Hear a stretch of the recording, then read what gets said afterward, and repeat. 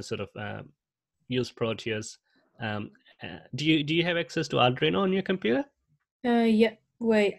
I think you can do it on the website and stuff though.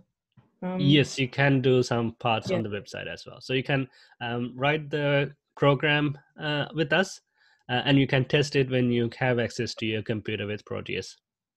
Okay. Cool. Okay. So they got the website that would have the. So basically, the presentation we are using today is this one here. I'm just going to open that up. It's the same presentation here.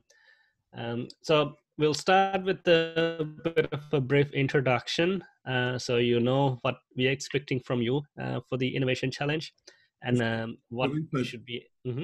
Will from Glendowie wrote the code for the Knight Rider bonnet and submitted it. So congratulations, and yes. I'll share it with Duleepa later.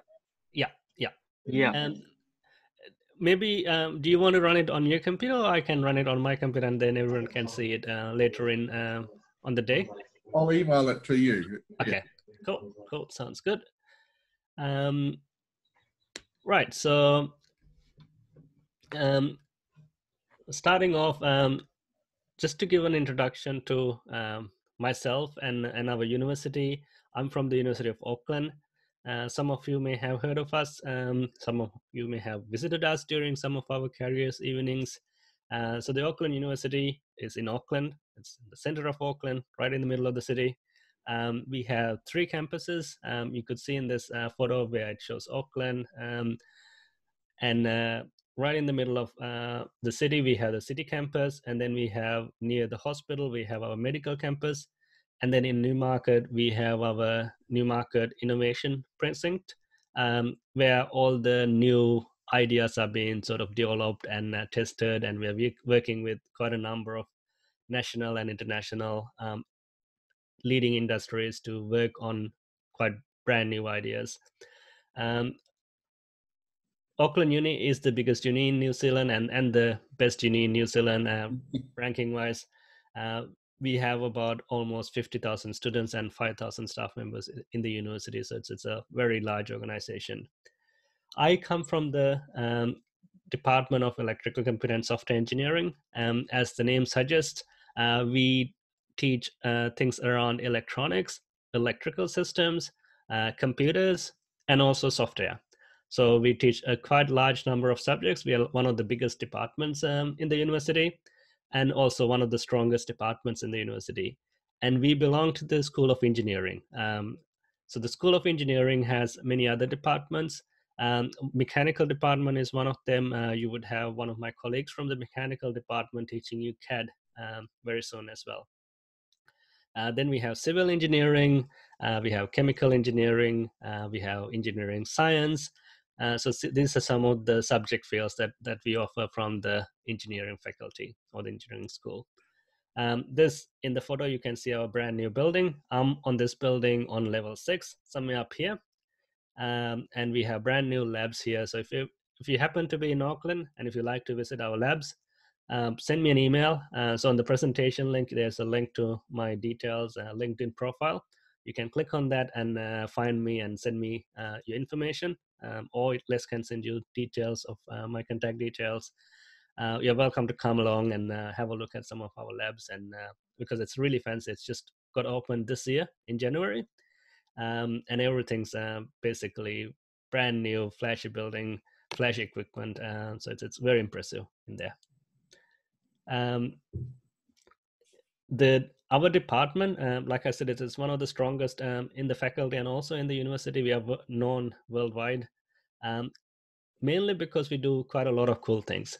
For example, the research group I am part of, which is called the Power Electronics Research Group, we do things that helps people transfer power wirelessly. So if you have a mobile phone these days, how many of you have mobile phones that can be charged wirelessly with you? I'm not sure. You're not sure? Most of the mobile phones these days tend to be wireless charging. And this is a technology we invented from our group. And we license this technology to companies like Apple and Samsung, who take this technology from us and then actually sell it to you guys. We also work with quite a number of other companies, where we are working with some of the companies who makes wireless chargers for electric vehicles. And then we work with companies that make wireless charging for things like biomedical applications, where you have implants inside your body in patients and they need power. We design systems that will power these devices. Every year we take about 200 to 300 students in. So we have a total number of about 600 plus students in the department. And we also have postgraduate students, which means students doing higher studies after undergraduates. Quite a number of them. We have probably the highest number. In fact, as a department, we have about 150 postgraduate students. I have about 35 colleagues in the department. We all are teaching subjects in electrical engineering, electronics, circuit design, computers, microcomputers like we're going to learn today, as well as software engineering. So we also teach one of the very popular programs we teach is software engineering. Right. So this is a small video that shows some of the things that our team is working on in terms of wireless power transfer. So we are worldwide, we are thought as the innovators of this technology. So everywhere we go, we are regarded as the best in this area. So you can maybe.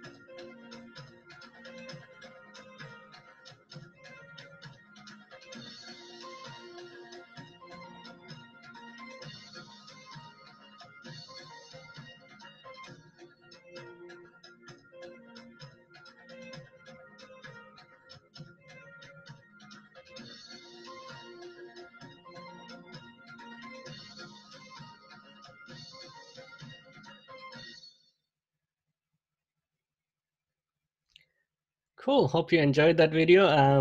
There are many more videos on YouTube that you can watch. If you search for wireless power transfer, some of them would be from our group, some of the leading ones. All right, so that's an introduction to where I come from. Now let's have a look at what we are going to do in this innovation challenge for EVolocity, and what we are expecting you to build. So in simple terms, what we are expecting you to do is some form of a dashboard for your electric vehicle. So it'll show some of the key information that your driver would like to see. Now, as if you have a car, now I have a photo here, which is a very fancy dashboard that comes in the Tesla. You don't have to implement something that as fancy as this one, but we're expecting you to at least show some of the very basic information. Now, what would you think that would be very useful for your driver to know in your electric car or electric cart? Any guesses? Speed? Yep, speed is one of the very important ones. Yes. Remaining battery life. Yep, battery life is very important when you especially do the economy run, right? And also how much energy you consume. So when your driver is driving and trying to optimize the amount of energy the car is consuming, you want to make sure that that information is available to the driver to see, so that they can make sure that it's driven at the most efficient way, so you preserve the battery. Anything else? Temperature? Temperature, yep, that's also important. So when you start using up the battery, if you're heavily using the battery, it will get hot. And if you're especially using things like lithium-ion batteries in your car, then it's a very good idea to monitor the temperature, because if you exceed the working temperatures, you end up creating an explosion. So it's a very good thing to monitor the temperature of the battery. Also, nice to monitor the temperature of your motor if possible. Also, you need to do indicators, right? You need to do left right indicators, brake indicators. That also is quite important. Anything else that you can think of? You got the speed, the acceleration, the distance, the battery, how much energy is in the battery, the Distance traveled? The distance traveled, yep, that's also quite nice. So the distance traveled, these are some of the key things you can show. Now, you don't have to, for the innovation challenge, you don't have to do all of these, because it might take quite a bit of time to implement all of them. We are expecting at least some of the basics. So if you at least have the speed and the battery capacity, the power you're driving the car at, which is also quite important. So you might have a 300 watt motor or a 1 kilowatt motor, but you're not always putting that much energy to drive. So your driver might want to know how much energy are you driving the car, providing the motor, how much power are you providing the motor, so they can tweak as they go. Okay. So at least 3 of these parameters, if you can show them in your car, then you would qualify for the innovation challenge, and we would have a really good chance of winning the top award. So we would, in this module or the modules, we would learn how to do this. We would pretty much tell you how to do this exactly, and therefore you would learn how to do it, and then you're expected to do your implementation, and hopefully by the time you come to the final race, we would be able to see this on your car. Okay. Now let's assume that we are going to do battery voltage, battery capacity, the power, and the temperature. If we want to do this, we need to measure things about the battery. Now, a few things we can measure about the battery is we can measure the current that's going from the battery into the motor. That will tell us about how fast the battery is discharging, how much power are we giving the motor. Another thing we could do is we could measure the voltage across the battery. That will help us understand how discharged is the battery. As the battery discharges, the voltage of the battery change. So we need to be able to sense this battery voltage and decide based on that, okay, I might have 50% left in my battery, or I might have 30% left in my battery. So the combination of those two things will give you the power drain from the battery. Exactly. Which is really important, because that tells you how much energy is coming out of the battery being used by the motor per second. So it's quite an instantaneous feedback about how economically you're driving. And your driver can use this information right in front of him, if he has it right in front of him on a screen, to drive the best economy run and achieve the best results as well. So not only you would be able to win the innovation challenge, you would be also able to win most of the other events by doing this. And you can use this information as you go before the races. You can use it to practice your drive. You can use it to optimize or better design your system so you achieve your best performance. The speed measurement is a bit more challenging. You have to use something called an encoder that basically measures how many turns your wheel turns per minute. So in a car, usually this is done using a magnetic sensor. So it's a magnet, and then on the car side, there is a magnetic wheel. So it counts the number of times the wheel has north and south poles. It counts the number of times the north and south pole changes to determine how fast this wheel is rotating at. Now, an easier way to do this is with your cart, is to use something called an optical encoder or an optical tachometer. Now, it does the same thing as a magnetic one. That's a lot more expensive, the magnetic one. But the optical one is really cheap, and it's really easy to understand, because what you have is an LED and a wheel that has slots in it and a light detecting sensor. So when the slots align with the LED, light passes through and you see it on the light detecting sensor, and the number of slots you can then count, and from that you can decide how many times the wheel rotate. When we come to this, we'll learn a bit more about each of these technologies. So we'll first start with measuring the current and the voltage of the battery and see how we can use it to work out the capacity of the battery, the power battery is providing. And then we would go into how do we look at the number of, or the speed by counting the number of rotations of the wheel. Then we would go and look at some other principles, like how do we generate our signals for the brake lights or the turning lights and so on. Right. Continuing forward, like over here, we are showing how this can be sensed, but just sensing is not enough to display it on a screen. We need to take the values from all these sensors coming in, and we need to now start processing this to figure out the exact details.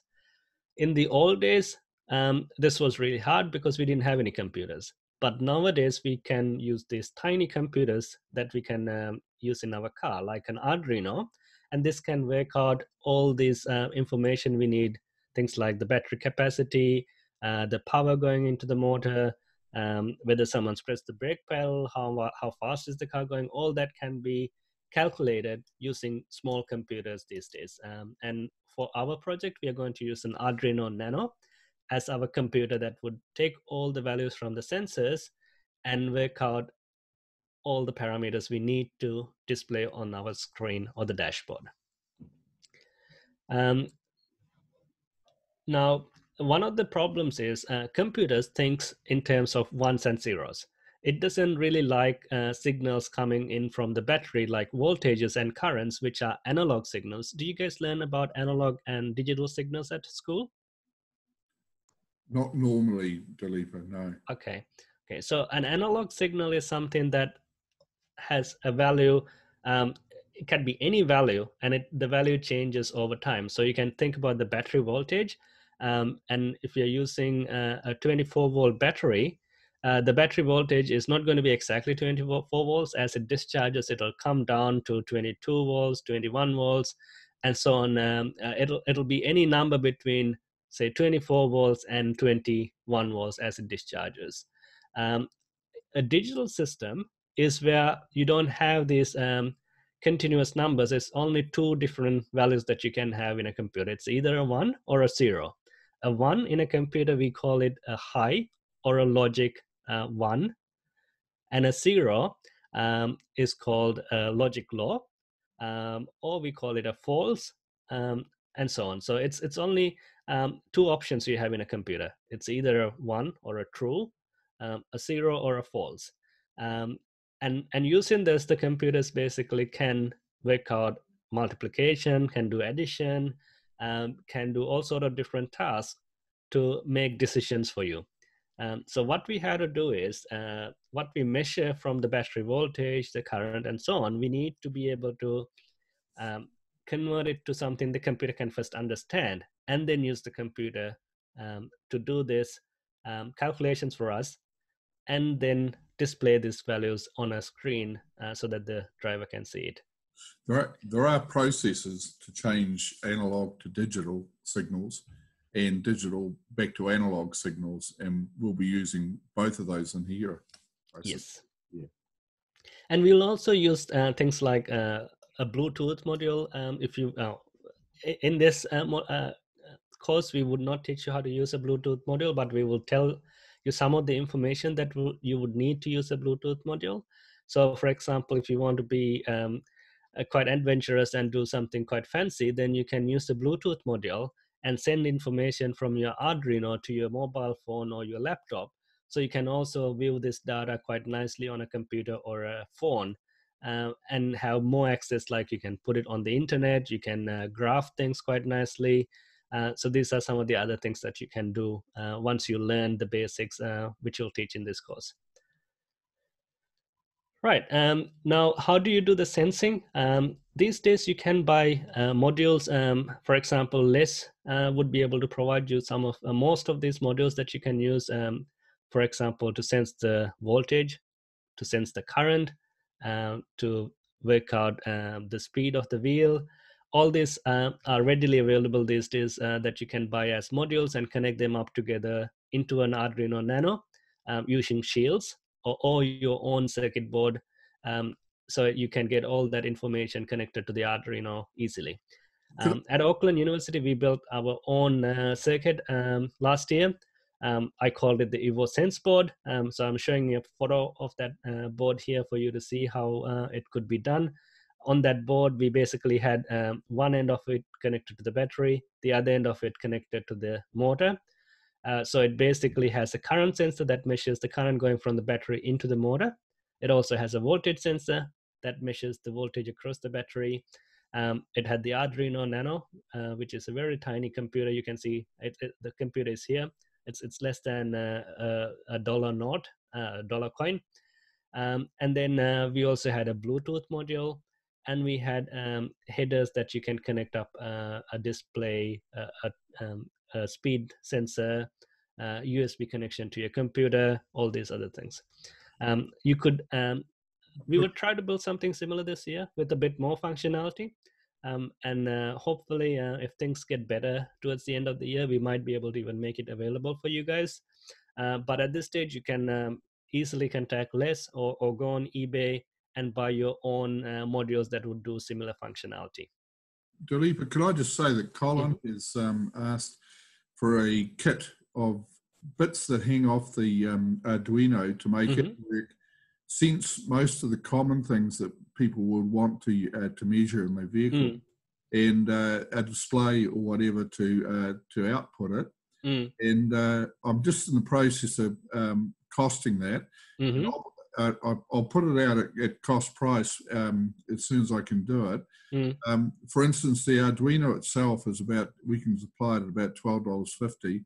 I know that I bought some at $39 last year from a retail outlet.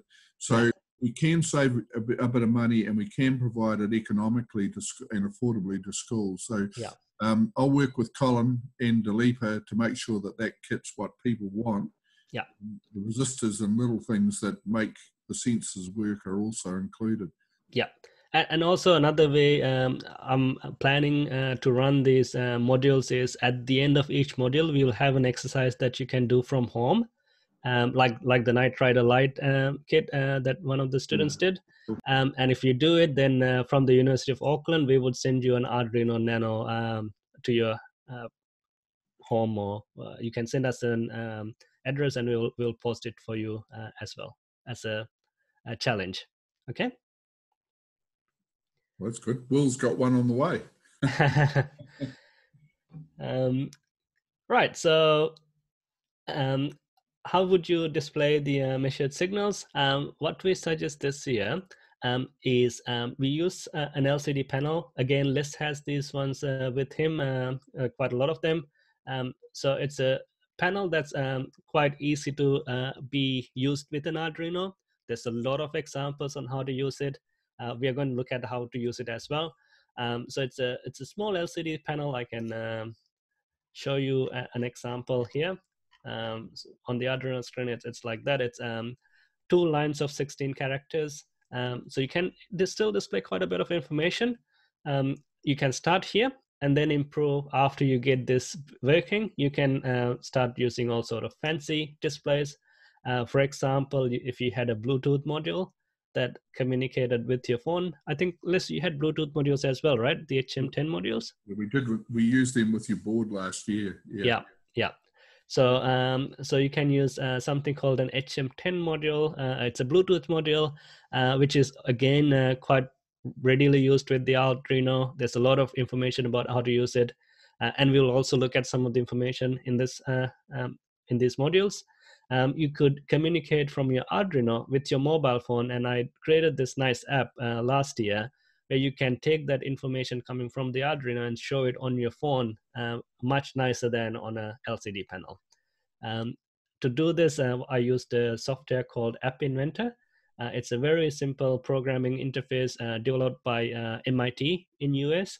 And it's a really nice system which you can use to do quick projects, quick mobile applications, develop yourself. If you like to learn a bit more about software, then that's the interesting thing that you can look at.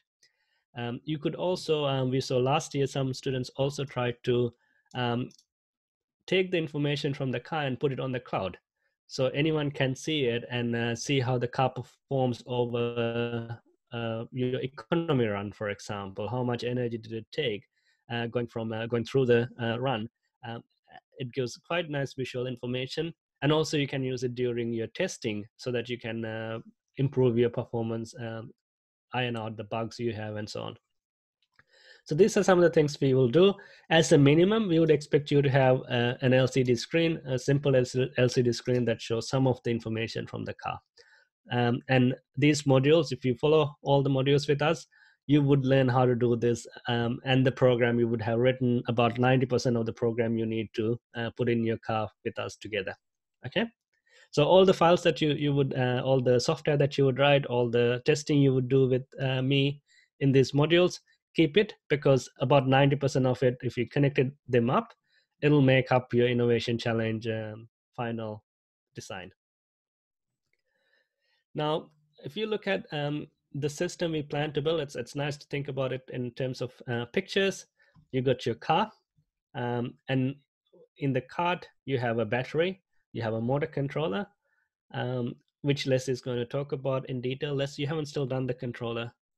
Well, no, not yet, but we're trying to get this and the CAD work out of the way and do the controller, so people are overwhelmed. Yeah. So you have the battery, the motor controller. So basically, battery stores the energy that needs to drive your car. The motor controller controls the energy that comes from the battery and put into the motor of your car, and therefore it controls the speed and the acceleration you're traveling at. Then you have other inputs, like I said, you can have an optical encoder or an optical tachometer that's on the wheel that measures the number of wheel revolutions. You would have buttons for your indicators. You might have a brake indicator, all these other things you would have in the car as well. Now, and of course, the voltage sensors, the current sensors and stuff. All that would communicate with your Arduino and tell information about the car. So you would extract information like the battery voltage, the battery current, the number of revolutions the wheels are rotating at, temperature of the battery. All this information would come into the Arduino as analog signals. And then the Arduino itself has the hardware needed to convert this analog signal into digital signals so that the computer can do its own magic and figure out the power going into the motors, the energy left in the battery, and so on. And then it goes into the, oops, what's drawing on my screen?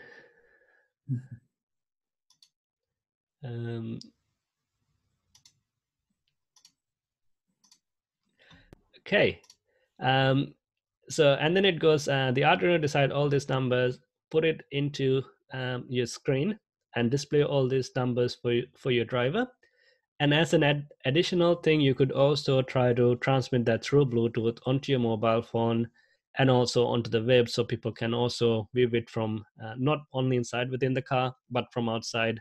Maybe you might be in the pit waiting for your friend to drive the car along the track, but you can also view how he is doing and give him advice, him or her, how to drive better as you train. Now, as engineers, we like to, this is great, but as engineers, which I'm an engineer, so as an engineer, I like to think about as a system diagram or a block diagram, so we can put some more information into this, figure out what parts we need, what signals are we getting, what signals are we producing as the output, and so on. So the central part is the computer, and the computer that we are going to use is an Arduino Nano. In the Proteus, so Proteus is the environment we are going to simulate all this system before we go and build it. It has a number of advantages. So you're seeing Proteus on my right-hand side of the screen. One of the advantages is if you make a mistake, it's really easy to find in Proteus. But if you make a mistake in the hardware, if you build this and try to test it, then you might blow up something. You need to buy new components. It's going to be expensive. It'll take a lot of time. Therefore, simulation makes much more sense.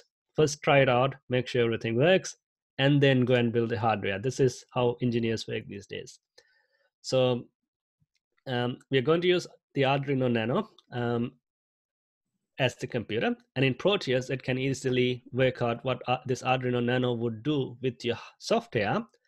So you can easily troubleshoot and make sure your final code is polished up before you go and build the hardware. Now into the Arduino Nano, we're going to have some signals coming in. Very first thing is we're going to measure the voltage of the battery and the current coming from the battery and going into the motors using a voltage and a current sensor. And this information is going to come into the Arduino. Then we would use a tachometer or a encoder that measures the number of revolutions the wheel is doing so that we can work out the speed, and that information comes into the Arduino. Usually the output of the tachometer is a pulse, so it comes into the Arduino as a pulse. Then we have other information like temperature sensors, monitoring the battery temperature, that'll come into the Arduino. Then you might have the brake pedal switch, which will come into the Arduino. All this information comes into the Arduino, and the Arduino makes all the decisions and then decide what do I display in the screen. And then it tells the screen, display my battery capacity is XX%, and my drive power is so many watts, and so on. Then it would also send this information through a Bluetooth module to a phone, if you like to do that. Then you might also decide that you might send some of this information to your motor controller, which Les would teach you later in the course. And the motor controller might use this information to even fine-tune your driving, maybe do the economy run a bit better. Also, you would have some form of power supply that you would need to supply, because your computer needs some power. And when you're running it on a track, you can't plug it into a computer, so you need to have some form of a battery that powers it. Usually what students do is you buy a portable battery pack that you buy these days to charge mobile phones with, and you connect it to the Arduino through the USB port, and it powers the Arduino and everything else.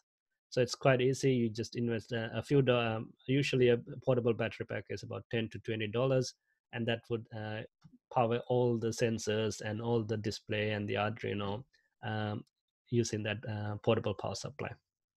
Can I just comment, Duleepa, that last year people found it convenient to separate the Arduino power supply from the 24-volt batteries on the cart, because there are a lot of surges as the motor speeds up and slows down, and that make the battery voltage to the motor change. It can affect the Arduino microcontroller.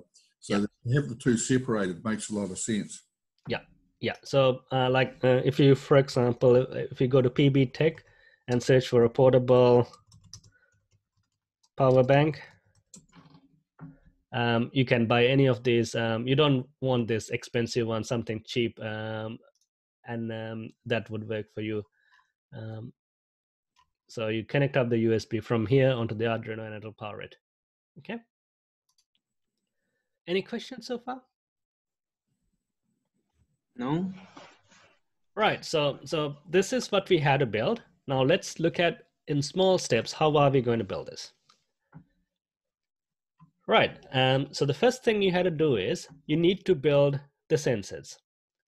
You might buy these sensors from eBay or from Les or somewhere else, or you might decide to build your own sensors, but you still need to know how they work. So you can, when things go wrong, you can come and troubleshoot these. And you also need to be able to put things together, connect these sensors up together, to the Arduino itself. Now, there are a number of ways to connect these modules up to the Arduino. The best way is to use something called a printed circuit board or a PCB. Anyone seen a PCB before? No. Yes. So the printed circuit board or PCB is where we assemble all the electronic components like resistors, the Arduino module, all the sensors, everything. Usually it's a green colored thing. It doesn't have to be green colored. It's something like that. So you can see here, you have a number of resistors and stuff here. And these lines that go between them, they're connecting them. They're basically copper lines. You know from physics that copper is a really good conductor, right? So it connects up each device, and you solder it using a soldering iron and some lead. Lead is also a decent conductor, making connections between devices. Now, this is good because once you solder things, they don't come apart easily, right? They stick together. In a card, things would be vibrating quite a bit. So if you don't have a good connection, things would come loose. You would have issues that you had troubleshoot the wiring and everything. It's going to be painful. So for your final design, it's nice to assemble everything and solder everything together. But until you come to the final design, one thing you can do is you can use something called a breadboard. A breadboard is cheap, a few dollars less. I don't know how much a breadboard is usually. $3, I think they have. Yeah, and the nice thing with the breadboard is it has these holes where you can plug components in, and the holes in this breadboard from here to here, in each row, they're connected together. So if you want to connect up, each Crosswise row across, that's a column, right? That's a row, is it?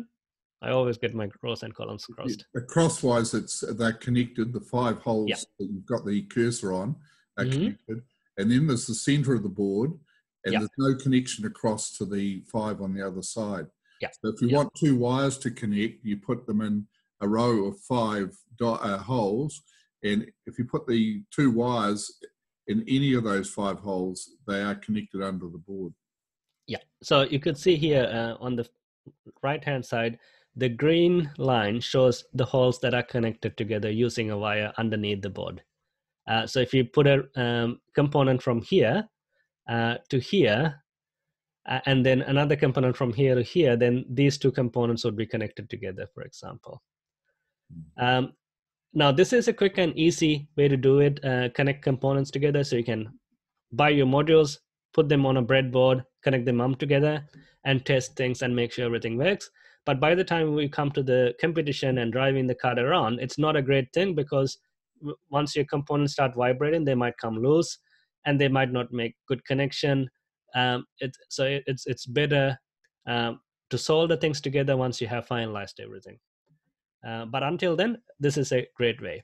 Now, there's another cheap way called Vero board. So you don't have to build your PCB. PCBs take time to build. You need to have skills to build it. So a cheap and easy way is to use a Vero board and solder your components on a Vero board. Can I just say, Duleepa, what we do have is with the boards down below, the what did you call them, proto boards or breadboard? Okay, we've got one that is I forget how many ties they've got in that one there, but it's one very similar to that in layout. It is a PCB. So if you build it on that board, you can just transfer the components over to the same holes in the PCB to make it permanently. Oh, cool. That's nice. Yeah. So it actually matches the breadboard. Yeah. Yeah.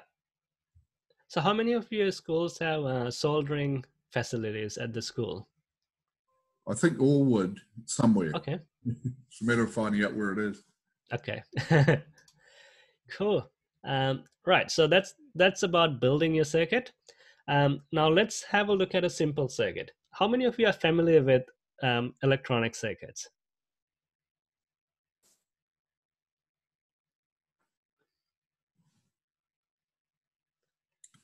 Ooh. Do you learn electronics at school? Is it a subject? It's still a subject, right?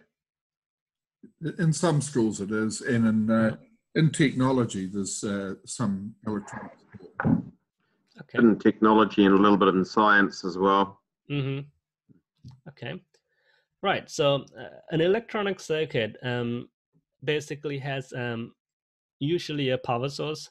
You need some sort of a power source, and for some of the electronic circuits, you take the power from a battery pack. Sometimes more demanding electronic circuits, you take power from the 230 volts AC using a power plug, or you can power your electronic circuitry using things like solar panels and so on. So one thing with always common with electronic circuits is it needs an electrical power source. And in this simple circuit we are going to study, we are going to use a battery pack made out of some AAA batteries as the power source. Now, the battery pack itself has a voltage across the battery. And when you put that together in a circuit, in a closed circuit, it creates a current to flow in that circuit. And that current basically goes through the circuit and does the work for us. And that's how the electronic circuit does whatever we want it to do. Basically, current flowing in the circuit is something that you can think of as tiny charges that's going in the circuit and doing the work for us, what we require from that circuit. You can change that flow of charge or the current in the circuit by putting elements like resistors that would resist the flow of the charge. To get outputs from this current, you can use things like LEDs, where when the charge is flowing through the LED, it generates light as an output. You can disconnect the flow of current by putting things like switches. So this is a simple circuit that we can use. Similar to your light bulbs at home, you have a light bulb, you have power coming from the grid, from the power meter, and then you have a switch. And if you turn on the switch, the light bulb turns on, completing the circuit, charge flowing through the light bulb, and you disconnect the switch, current stops flowing through the light bulb, and the light bulb turns off. Now, does it explain how a simple circuit like this works? I think, yeah, simple circuits just need a battery or power source and a full loop in the circuit for the things to work. Yeah. And the third requirement is something in the circuit to use energy. Yeah. Otherwise, you've got a connection between one side of the battery and the other. It's a short circuit and the wire heats up. Yeah. The switch just acts to break the circuit and make it incomplete. Yeah. Or completes it. And here, the resistor slows the current down, but it also, in doing so, takes some energy away from the current that's flowing to make the energy available for the LED at an appropriate level that won't damage the LED. Yes. And as you consume the power or the energy from the battery would start discharging, and the voltage across the battery would come down as it discharges, and eventually the battery would run dry, and then you'd have to replace the battery. Okay. So if you wanted to build this circuit, what you do is you take a battery pack, you take a push button, you take a breadboard, and a resistor and an LED. And like we said, in a breadboard, these lines are connected together. So you can put a resistor from here to here, and a push button from here to here, like here, and then put a small wire from here to here to connect these up together. These jumper wires are also easy to buy. They're very cheap. We call them jumper wires. And then you jump a wire from here to here into the LED and back into the battery. So you build this circuit on a breadboard quite easily. And if you had built this properly, if you press this push button, it'll light up the LED. And if you let go of the push button, it disconnects the LED from the battery and no current goes, and the LED turns off. We did an example last week as well, but to show you again this a bit more in detail, I have built this circuit again in the Arduino file that I shared with you. But this time I also put a voltage meter, so I can measure the voltage that I'm applying across the LED and the resistor, and also a current meter or an ammeter, so I can measure the current going through the LED, lighting it up. So if I run the simulation by clicking on the play button, Now, initially, the LED is dark. It's not turned on because I have not pressed the push button. The battery voltage I'm using is 5 volts, so that it's the same voltage as the Arduino. Okay. Now, if I press the push button, it connects 5 volts. You can see the voltmeter goes on to 5 volts, and then creates a current flow because the circuit is now complete. The current flows around from the positive terminal of the 5 volts sub battery down back into the negative terminal through the LED, lighting it up green. There's 27 milliamps of current going through the LED. Now, if you wanted to reduce that current, what you could do is you could increase the resistance to that flow of current by maybe, let's say, 200 ohms, and that basically reduce the current. Now, if you press the push button, you have half the current going, and as a result, the LED is dimmer. So that's nice, because before even we go and build this in a breadboard, we can already confirm that it is working in Proteus. Now, going forward, how do we build our voltage sensor and the current sensor? So the voltage sensor is quite easy. We use something called a voltage divider. The problem is the Arduino can't read 24 volts easily. It'll damage the Arduino if you directly put 24 volts onto the Arduino. So it wants to have a voltage that's below 5 volts so that it doesn't damage the Arduino. Now, to get the battery voltage down from 24 volts to 5 volts, what we can use is something called a voltage divider. It's simply 2 resistors, and the nice thing with the two resistors is when you put them across the battery, it creates a current flow. And if one resistor is, if the top resistor is much bigger than the bottom resistor, when the current is flowing, there will be only small voltage across the bottom resistor. And by changing the ratio between these according to this formula here, we can make sure that the voltage that we put into the Arduino from this end is always going to be around 5 volts or less than 5 volts, so we can safely measure it from the Arduino. We'll look at this in the next module in more detail, where we would actually build a voltage divider or a voltage sensor in Proteus and test how it works in detail. So, can I just say there, Duleepa, with that voltage divider, one of the principles in circuitry is that whatever voltage is put into the circuit, which is kind of energy per charge going around, has to be used up before the charges come back for another dose of energy.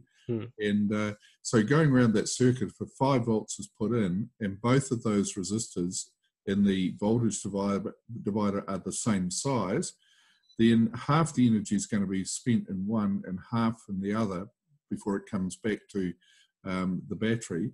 And that means as you follow the voltage around, at positive terminal, it's got 5 volts. It's got 5 volts because no energy is lost around to the first resistor. And then after that, it will drop from, if the 2 resistors are the same, it'll drop down to half that voltage. So the midpoint between the resistors would be 2.5 volts. And then the last resistor, the bottom one, would take out the last 2.5 to reduce it to 0 at the bottom. So having 2 resistors the same size would make the midpoint voltage half the input voltage, if you like, of 2.5. And as Duleepa said, you can juggle the size of those resistors to get whatever voltage you want at that midpoint just by having one bigger than the other and not the same size. Sorry about that. Yeah, no, that's good. So we would test this out next week in the next module. Now, this voltmeter, like you can measure the voltage across here. In Proteus, it's these green devices that acts like the voltmeter. So it doesn't look exactly like the yellow one that you would physically use in the lab, but this green one in Proteus is a voltmeter that would replace this actual physical voltmeter you would use in the lab. This is an ammeter that measures current in the circuit that you would probably use in the lab. Again, we usually have everything integrated these days into something called a multimeter that looks like this. Okay. Right. So now we're going to learn programming. That's all the electronics we're going to use and learn. The next sort of the biggest topic that we're going to learn in these modules is how to program. Now, what is a computer?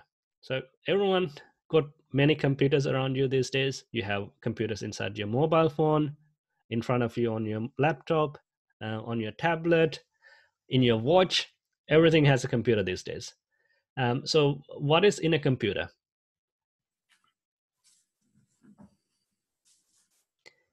It has a processor. So it basically has some form of a brain that does all the processing. So it gets all the information, processes it, and then it decides what to display to the user. So it has a display. If it's a phone, it's your phone screen. If it's a computer, it's your monitor. If it's your watch, smartwatch, it's your watch display, and so on. Also, for the processor to work properly, it has to have some memory. And in a laptop, you would measure the memory in terms of the RAM you have and the hard drive space you have in terms of gigabytes, how many gigabytes you have. In case of a small computer like the Arduino Nano, they're not in gigabytes, they're in simply kilobytes. Also, the processor in the computer, you would have input devices like your mouse, the keyboard, and so on. And you have connectivity like Wi-Fi and Bluetooth and these sort of things connecting up your processor with external devices. So that's everything is a computer altogether. Now, of course, we don't really want to put a laptop inside your car to do all that. So we want to use something really small, really light, so it doesn't load up the car or your cart, and something really cheap. So in case you drop it, damage it, you don't really lose thousands of dollars. So for this, we can use something called a microcomputer or a microcontroller. Now, a microcomputer is an Arduino is a microcomputer because it's a very tiny computer that's pretty much that fits into your wallet basically. Now, talking about computers, it's quite interesting to see how computers evolved.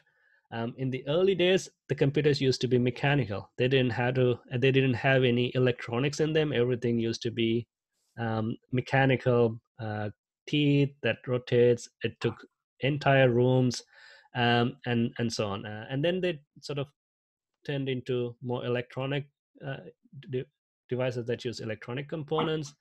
Then we sort of progressed into supercomputers, the desktop computers, and then the future. People are looking at things like quantum computers, where now we don't even use electronics. We use light to do all the processing. Again, we have these small computers that are like your mobile phone or the microcomputers like the Arduinos. Now, for this project, the microcomputer is the best thing we can use because it's tiny, very cheap, and also it doesn't need a lot of power. Like if you had a laptop, it needs a lot of power to run. So for all these reasons, we're going to use something small. So we call it a microcomputer or a microcontroller or an embedded computer. And the Arduino Nano is the one that we're going to use in this project. So using an Arduino, now I should tell you that Arduino Nano is not the only microcomputer that's out there in the world. There are thousands and millions of these devices. The reason we use an Arduino Nano is there's a lot of work that students like you have done around Arduino Nano. So there's a lot of internet forums that talk about how to do things. Now, very first starting point with Arduinos is to go to the Arduino website and go to resources. And in resources, there's a lot of different tutorials, designs that you can use, and so on. Also, this page called references is quite useful, which you're going to use in this course quite readily to work out what we had to do with the Arduino. Now, they're programming statements, aren't they? Yes. So we'll learn about what a program is first, and then we will start learning about what sort of statements can we use in our program so that the Arduino knows what we are asking it to do.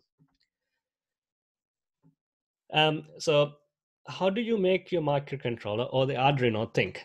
Now, This you do it by doing developing something called a software program.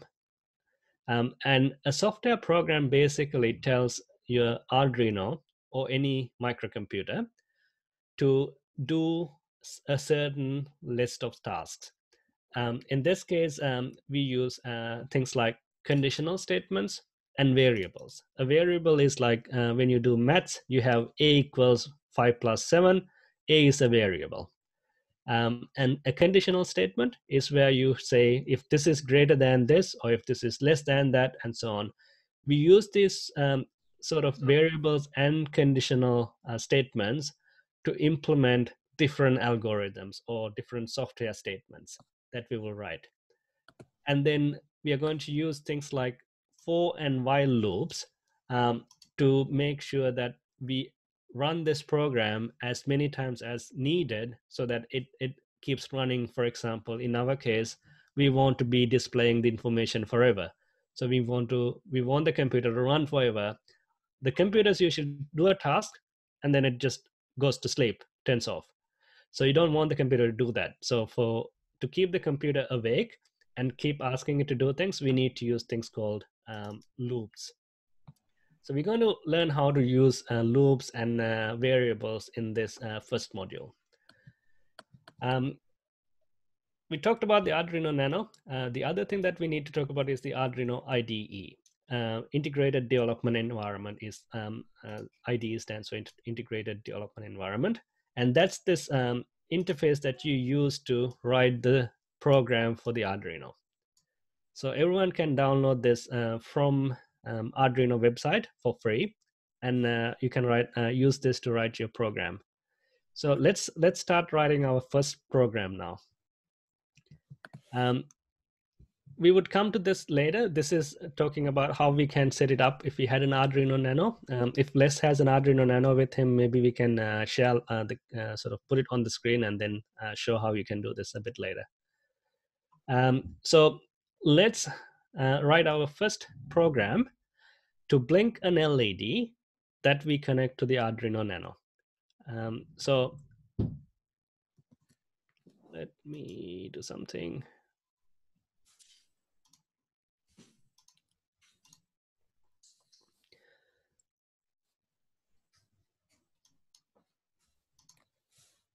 Right.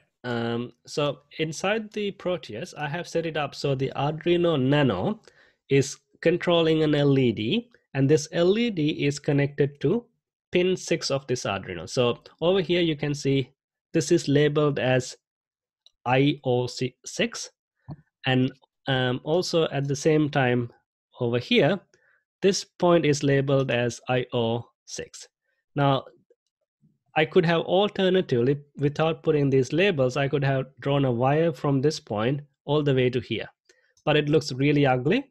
So that's why I have not drawn this wire. Instead, use these names to connect them up, which is quite common in electric circuit drawing. The IO means input output. So the pin 6, IO6, means it could be an input or an output, depending on what you tell it to do. Yes. So we're going to write our first program. So what we're going to do is we're going to go File, New, and then it'll open up a new interface for us to write our program. In Arduino, a program is called a sketch. So it'll say sketch something, so on, so on. But we want to name it something more sensible. So we're going to go File, Save, and I'm going to save it onto my desktop, and I'm going to say my first program. Okay, and hit save.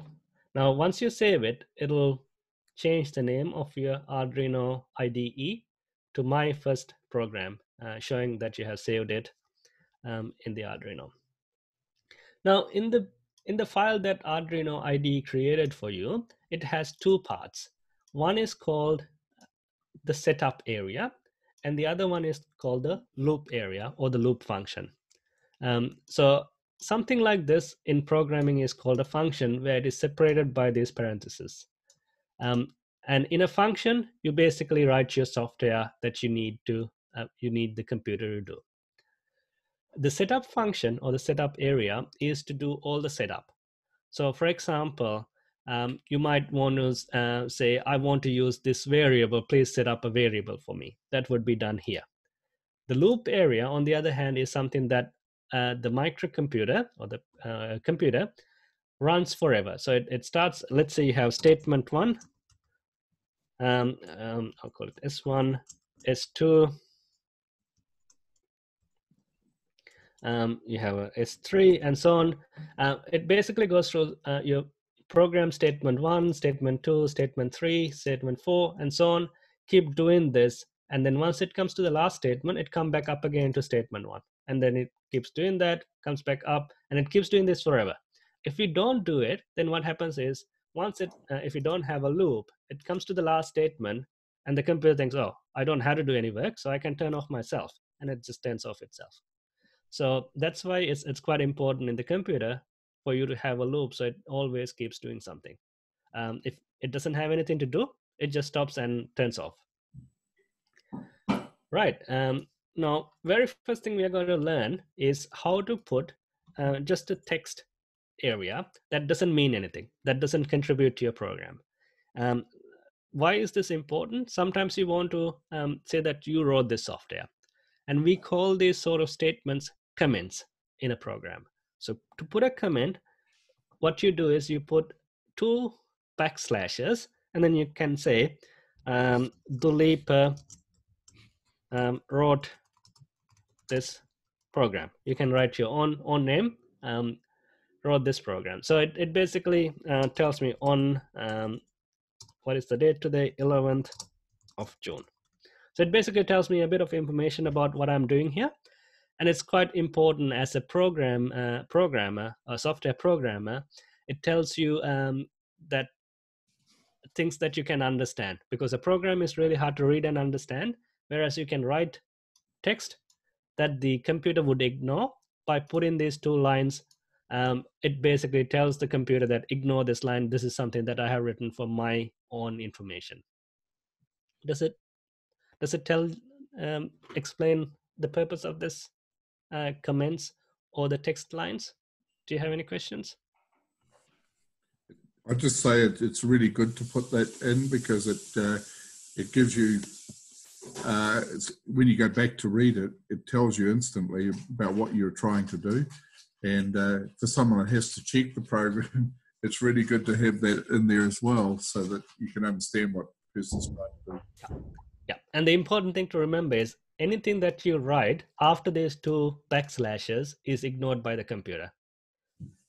So Arduino does not read that. It's only for you to read. So Arduino look at this and say 2 backslashes. It's nothing to do with me. It's to do with whoever wrote this, and it ignores it. There's a couple of messages. Yep. Right. So the next thing we are going to do is, now we are going to use the Arduino to light up this LED first. And to do that, we know that to light up the LED, we want to create 5 volts across the LED. Okay. Now, all the pins on the Arduino is capable of creating 5 volts or 0 volts. Remember, we talked about logic 1 and logic 0, or logic high and logic low, or a logic true and a logic false. So a logic 1 or a logic high on an Arduino, when you generate it as an output, it's translated as 5 volts. A logic 0 or a logic low is translated as 0 volts. So if you put 5 volts across the LED, it'll turn on, definitely, right? So we want to tell the Arduino to create 5 volts at pin number 6. Now, to create 5 volts, the very first thing the Arduino needs to know is to figure out that I need to use this as an, let's mention about I and out, I and O, the reason for that, input and output. Now, if it's an input, Arduino can't generate a 5 volt output. It needs to be an output. So we had to tell the Arduino that we need 5 volts output, not an input, at that pin. So we would do that by using a statement called pin mode, and we want pin 6 to be what we are concerned about, and we want it to be an output. Okay, so basically that program statement, very first program statement we wrote, tells our Arduino pin 6, I want it to be used as an output, so we can generate 5 volts from it. Okay, now I'm going to add a comment here that Arduino would ignore. I'm saying setting pin 6 to an output. Okay, so it basically tells me what I have done. This line tells me what I have done. This line tells the Arduino what it should do. Right? Okay, now once we have done this, in the loop, what we can do is we can start creating 5 volts now. So to create 5 volts, what we had to do is we had to output a logic 1 to pin 6. Now, for this, Arduino provides another statement called digital write.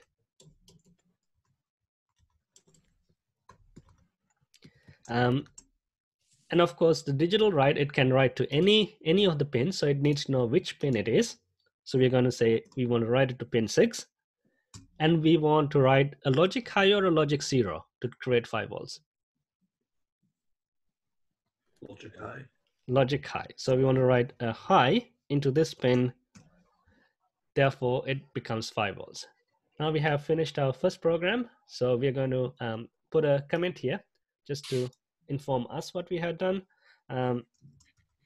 Setting pin 6 to high, which means it's the same as 6 volts.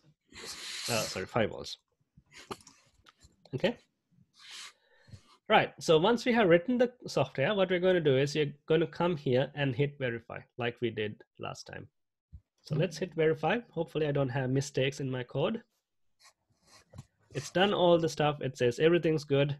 Now it has prepared my file in that folder that we created last time called Arduino outputs. And it says my first program.elf. Now we want to go here to my Arduino and show that ELF file, so Proteus knows which file to use. So go open, I'll do it again, just slowly. Double click on the Arduino Nano in Proteus, click on the folder, go to your C drive, Arduino outputs, then find that ELF file, press open and press OK. That's all done. Now if you press simulate, it should turn on this green LED. Yeah? Yeah. Right, now we want to blink this. How do we blink it? Now, blinking the LED means we have to turn it off, turn it on, turn it off, turn it on, right? So we know how to turn it on. Do we know how to turn it off? Yeah. So we write a digital to the same pin, a low. A low is basically 0 volts, right? So I'm going to put my comment here so I understand what I have written. Setting pin 6 to low, in this case, it'll be 0 volts. Now, if I make it 0 volts, it'll go dark. If I do this one after the other, how much time would it take for this my computer to do this and this? What would be the time difference between these two? How fast can a computer think? Really fast. Really fast. So it will basically do this and do this very next instant, so you would not see it. So what you had to do is you had to tell the computer, wait for a bit before you do this, right? So the way you can tell the computer to wait is using something called a delay function or a delay statement. So you say delay, and I'm going to delay in this Arduino delay statement, it takes milliseconds. So if you want to delay 1 second, how many milliseconds is there in a 1 second? 1000. 1000, yes. So you delay for 1000 milliseconds or 1 second, and then turn off the LED. Then what happens is, because you're in the loop, once you do that, it comes here. Is there any, what's the time difference between turning it off and turning it on now? Nothing. Nothing Nothing. again. So you had to put a delay again because you want to make sure it's turned off for a certain time. So you put delay. Again, I'm going to say 1 second. So it's going to stay turned off for 1 second as well. Right, so if we now build this program and run it in Proteus, it should be blinking the LED. Can you see it blinking? Yeah. Yep. Right, so you had done your first program that blinks an LED. Okay, so the next thing we are going to do is we're going to do something a bit more fancier than this. And this is basically getting the Arduino to talk to you in English. Okay, so we've done some blinking and stuff. It's not so exciting, but if you can actually, can you get the Arduino to print your name on the computer? We can do it in a number of different ways, but the easiest is what we called using a terminal and serial communication. Now, there are different ways of communicating. You know that on the Arduino, you have a USB. If you had a computer, you have HDMI. If you have a car, you have something called CAN. There are many, many different types of ways to communicate between the computer and you. And you have Bluetooth and all the other things as well, Wi-Fi and so on. We are going to use something simple called serial. So serial basically sends a number of ones and zeros to what it wants to communicate. In this case, we're communicating with our screen, and it sends ones and zeros to the screen, so it draws on your monitor your name, or displays your name on the monitor. And in Arduino, we can easily do it using something called the serial function. So let's look at how we can do this. Now, if you want to read more information about all this, what you had to do is you had to go to the Arduino website, click on resources and references. Now, over here, we can see that digital write statement we used, it's already here. So if you click on that, it'll tell you how to use it. It'll give you an example and all these different things. And even the example that we did, it talks about it. If you want to work out another statement we used is pin mode. It's here. So if you click on that, it'll tell you how to set it up, what to do, an example, and so on. Now, the next one we're going to do today is called serial communication. So it talks about how to do everything. It's a bit more complicated than digital write and read. And then within serial communication, there are many, many more statements you can use. What we're going to use is two things. One is begin. It basically tells start communicating using serial language. And then what we're going to use next is something called print. Print basically prints your name onto the screen. Okay, so let's see how we can use this.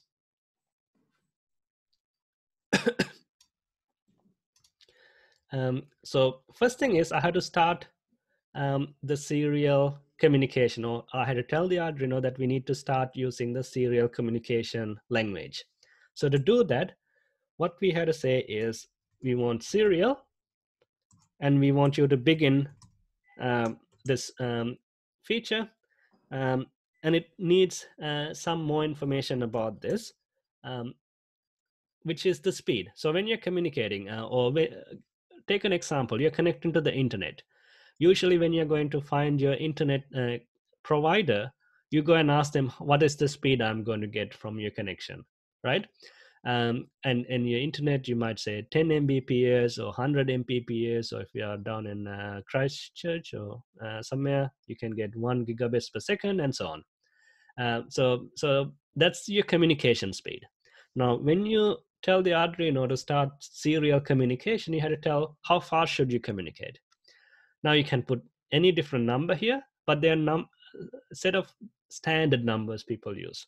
And one of the standard numbers people use is 9,600 bits per second. So it's very slow compared to what your internet is. If you think about the internet these days, it's at least 10 megabits per second. The computer communicates a lot slower. It's at 9,600 bits per second. Okay, you can make it a bit faster, but usually 9,600 bits per second is very standard for a lot of devices. Right, so now it basically sets up and tell the computer that we're going to use serial communication. The next thing we're going to do is, in the loop, we want to start printing our name forever. Okay, so to do that, I'm using a statement from Arduino called print ln. Okay, now I want to print my name. I'm going to say I am Duleepa. Now you can't just do that because Arduino doesn't know whether this is a statement from Arduino or something, some text you want to print. So to say it is a text, what you have to do is you have to do curly statements around that. It turns into green and it identifies that it's a line that you want to print. So the print statement is quite similar to what you would use with a printer, for example. It basically sends that information onto the monitor and shows it.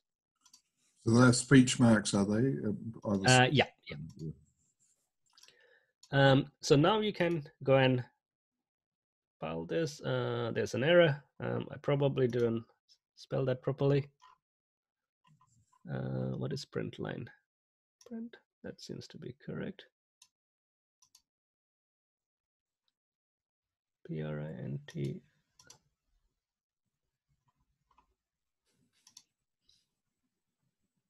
Oh, I had to do serial because I haven't told it to use serial or something else. So I'll say serial dot print. So basically it's telling that we need to use serial communication mechanism to print this line. All right. So that's all good. Now if I go here and run this small window would pop up and it'll start printing my name every 1 second.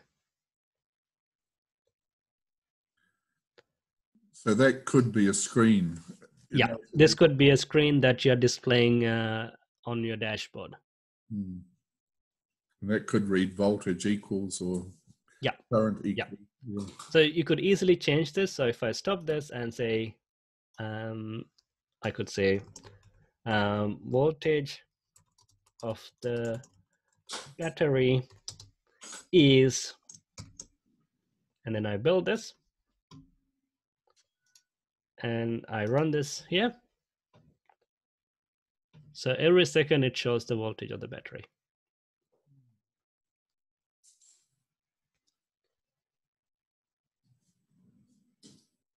Now, if you want to print a number, you could do that as well.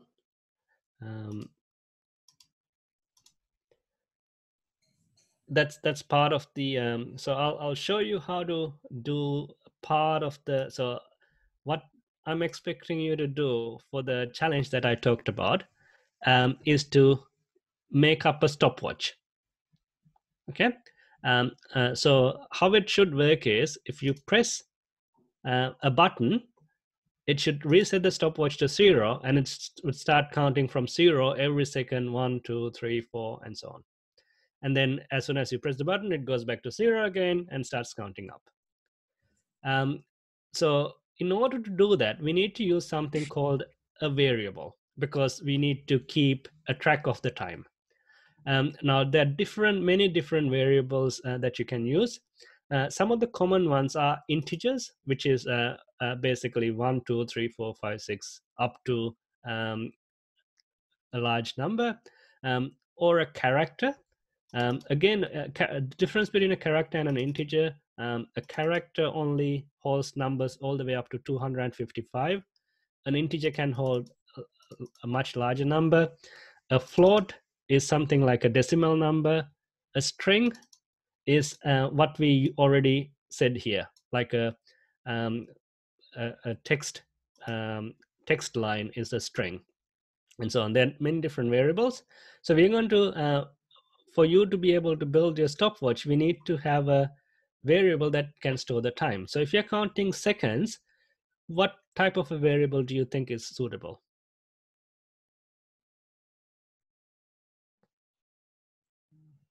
Integer? Yep, an integer would be a nice variable to use. So what we are going to use is we are going to use a variable, integer variable, and to the statement to use is int. It basically tells Arduino use an integer variable, and you can tell the variable name. You can give any name. Usually, it's good to give a name that's making sense. So I'm going to call in this case int time. Okay, time. I'll call it variable, and I want it to be 0 at the start. Okay. Also note, every program statement has to end with that. Otherwise, Arduino would go crazy and figure out, oh, I don't know where the end of your program statement is. It basically tells you that's where the statement, your program statement ends. Now, that basically sets up a variable, integer variable that I can use. Now, how would you increment this integer variable? You can do a mathematical expression, right? You can add things in a computer, remember? You can add, multiply, divide, subtract. All this can be done in a computer. So like add 1 every now and like every interval? Yep, every interval it comes, every second, we can add 1 into it. So I'm going to make this 500 milliseconds now, so it gets completed in 1 second. And if I take this variable now, time variable, and I'm going to add 1 to this. But I had to add 1 to something, right? What do I add it to? The same variable. So basically what I did was, whatever I had in the time variable, I took it and added 1 and put it back into the time variable. Yeah. So if you think about it, you started with 0, right? So this is 0 plus 1. This becomes? 1. 1. And then it goes back, comes in. What is the time variable now when it comes back here? 2. This becomes 1 like plus 1 each time. becomes 2. Right? Yeah. And then it comes back again, 3, 4, 5, 6, and so on. So let's now display this time variable. So I'm going to change my statement to time is, and I'm going to add another statement dot print and my time variable. So basically, I'm printing that time variable together with this. Now let's see whether it counts. Did I do something wrong?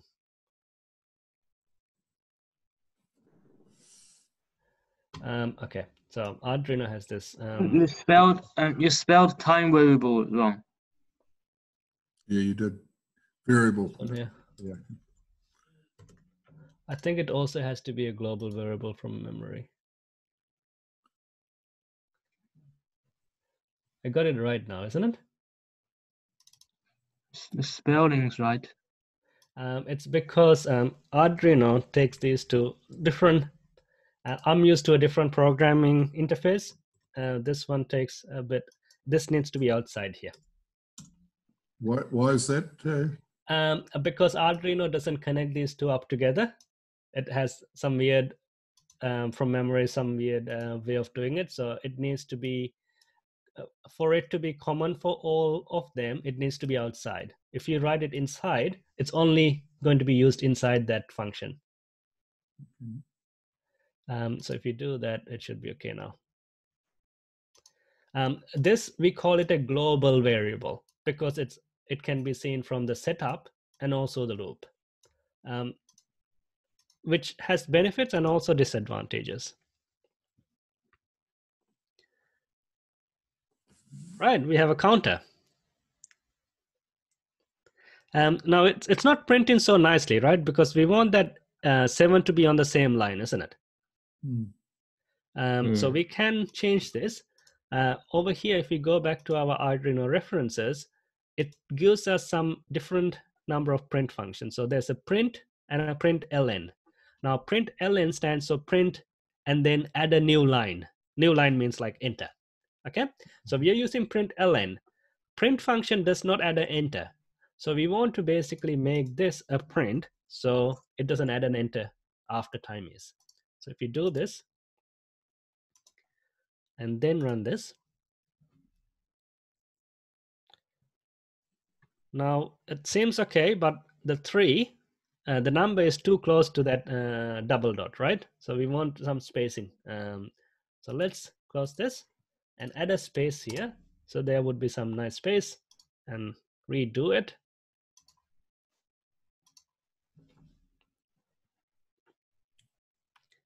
Right, now it looks better.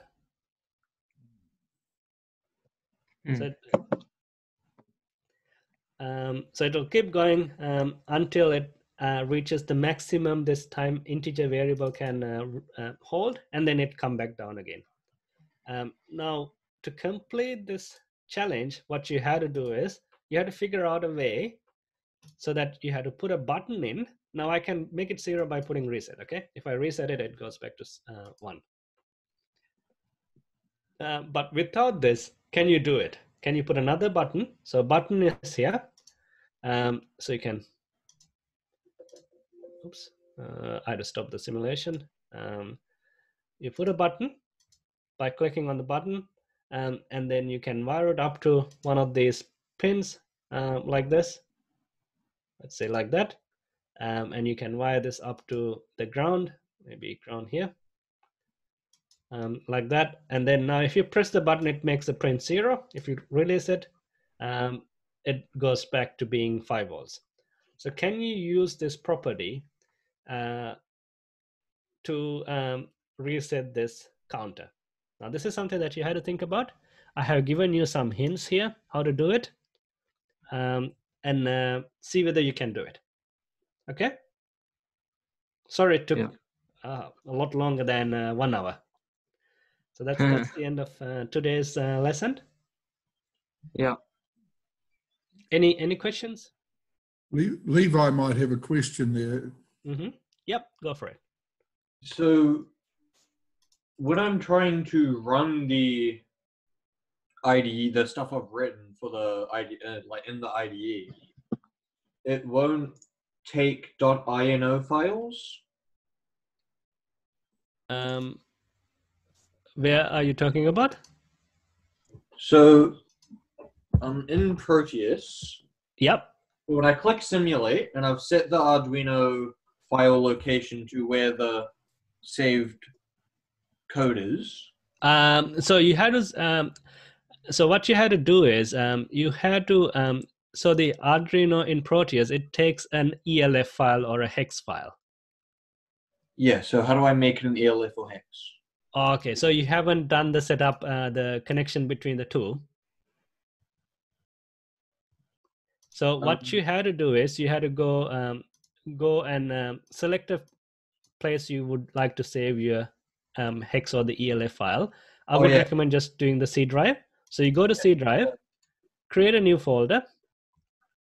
Okay. I called my folder Arduino outputs. Okay. Yeah. So when I did that on my laptop, it stopped the IDE from opening for some reason. But I can do that now. If it stopped the IDE working, then I had a similar issue. What I did was go to your C drive again, users, find your username. Yep. And then go to app data. Yep. Local. Arduino 15.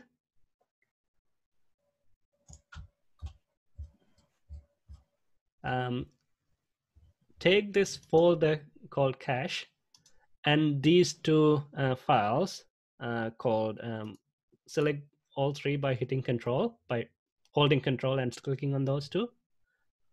Yeah, I don't seem to have an Arduino 15 in my local app data, but I will find it. It could be on the common as well, under default.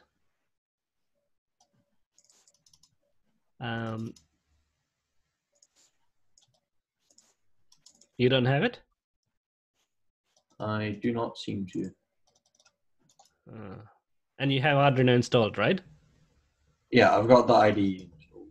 Which one do you have? Do you have the one that you get from the App Store, or do you have the one? Yeah, I got it off the Microsoft Store. That'll be it. App Store one does it differently. I imagine it just saves it to a different path, wouldn't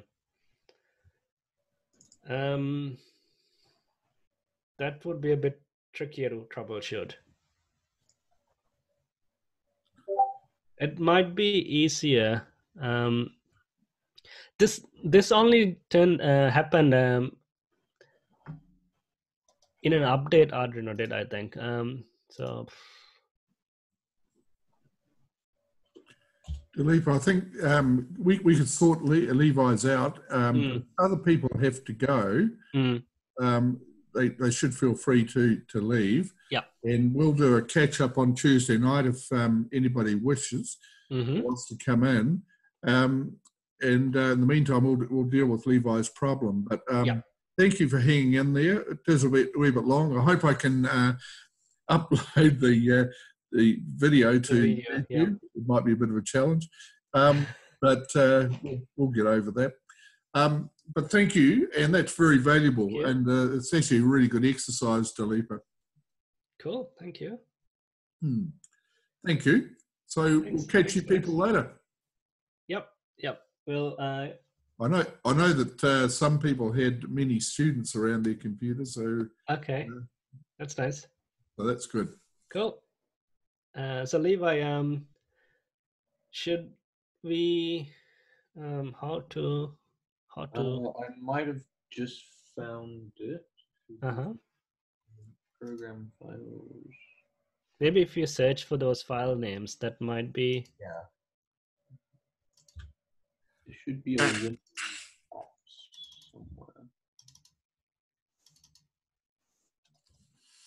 somewhere.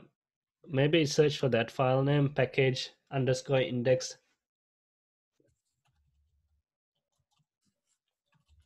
Oh, there it is. Okay, I'm in.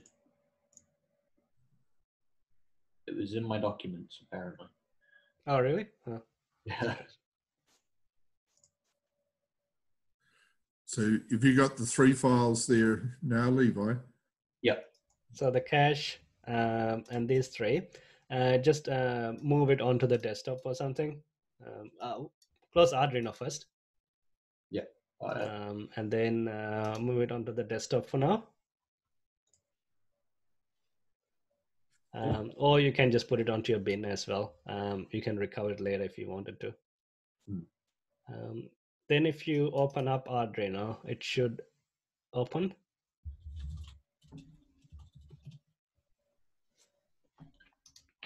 I just need to quickly change the file to see Arduino outputs.